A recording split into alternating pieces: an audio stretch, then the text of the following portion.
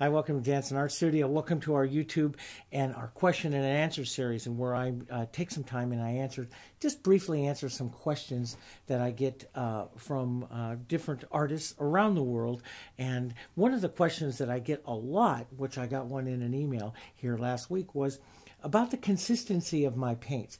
What is it about my paints that I like to use when I do to paint it simply?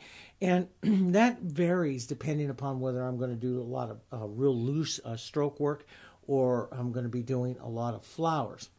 And I have my paints here for, let me just show you here with my paints. This is my global colors. Now, sometimes I use a global palette. Sometimes I use just the colors just straight out into these little containers here. This is another type of palette that we have, and it has a little lift. It has a little snap-on lid, but these allow for me to have a lot of color into it. Now, I've done a little bit of painting with this on this palette here for the last couple of months. Really, these paints have been in here, and I fill them up regularly. But last night I left it out overnight without it covered, and so the paints, this is what happens to the paints, is when you look at it, and last time I painted on it, it's got just a little bit of a hard shell to it.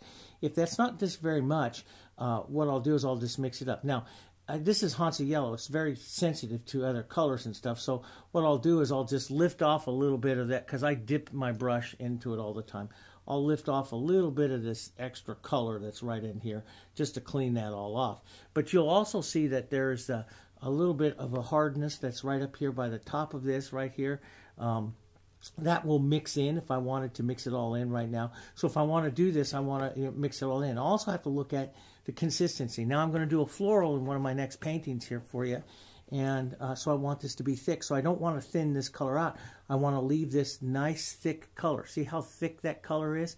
This is the consistency I like to paint with when I do a lot of my florals. I like it to be almost like a toothpaste consistency. It sticks. And that allows me to use more color and thicker color, okay? So this technique does not work with flow acrylics, fluid acrylics, bottled acrylics. You can't do this kind of stuff.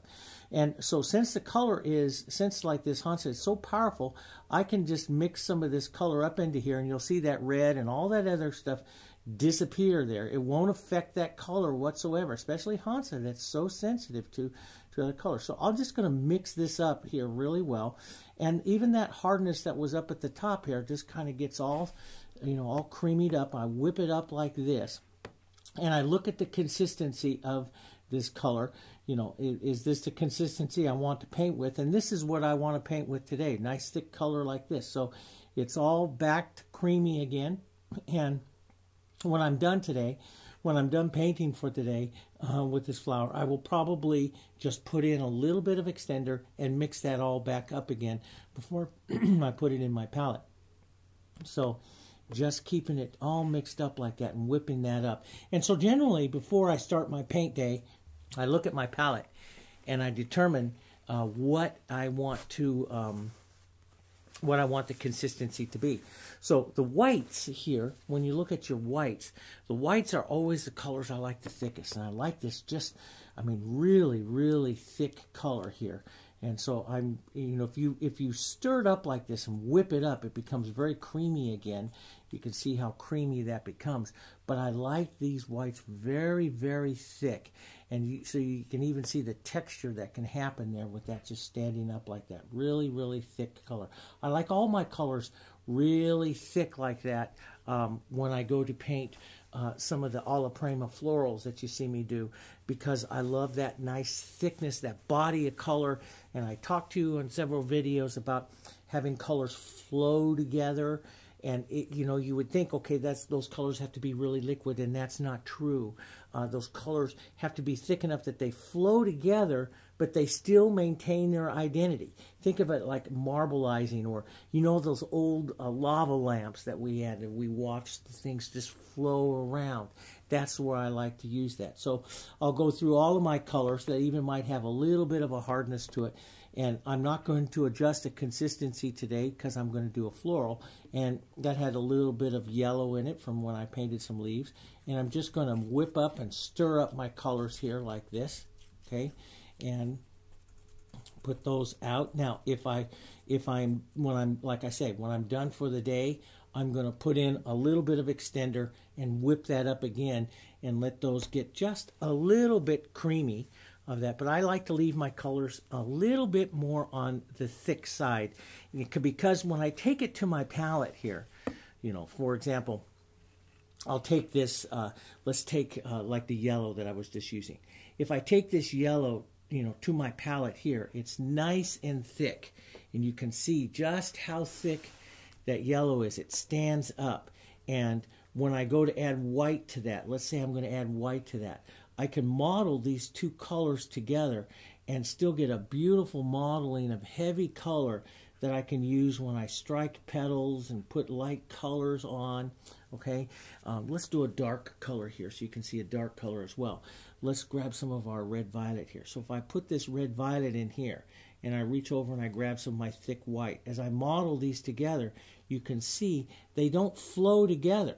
Okay, they don't flow together here. The colors stay very, very thick, and that's the consistency that I like to paint with. Okay, if you're using fluid acrylics and I add any kind of moisture to this whatsoever, your colors immediately blend into one color, and so then you don't get the interest to your strokes and to your colors that you do when you use thicker paint. And so it is easier for me, and this is why I generally keep my paintings, my colors, very, very thick. Okay, it's easier for me to keep them thick like this onto the palette and work my colors and model my colors. And say I want to model in some yellows, and look at all the beautiful modeling I get here. But if I add just the tiniest bit of moisture to this, just a little bit of moisture, extender or water into this, see how that instantaneously becomes one color, and the color is no longer model. So the color is a little bit more fluid here, and it's a little bit thinner. And that's the problem that you have with bottled acrylics and painters that are coming from bottled acrylics and really, really thin colors that they put out. If you put out your colors and they just kind of go out and they're a little bit watery, you can't do these types of techniques. Well, everything that I do is designed for the heritage, and then I control the consistency of the heritage for the different type of techniques. I may do this on some paintings, but a lot of the paintings in Painted Simply, I use my colors really, really thick, just like this.